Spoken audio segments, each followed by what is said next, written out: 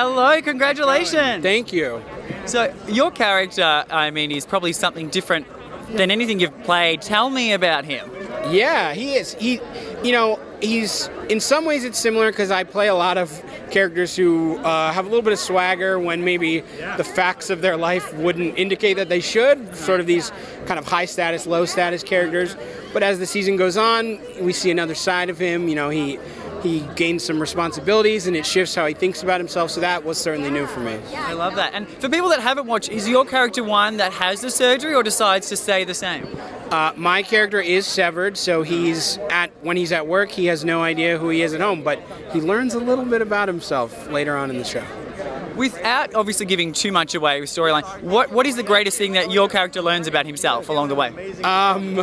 I can't Not really, specifics, but yeah. I can't. I will. The best I can say is that he learns that he's not who he thought he was, and it really changes what he thinks about kind of who he is. It's really interesting, and it's my understanding that even the people that weren't severed, it does have a ripple effect.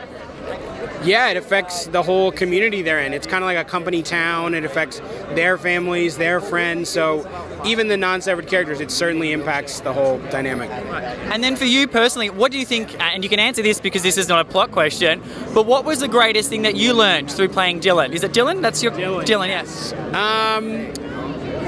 I think over the course of the season, I learned to appreciate my coworkers in a very nice way. Because I mean, we've all had days where we wish we could, forget certain coworkers, but yeah.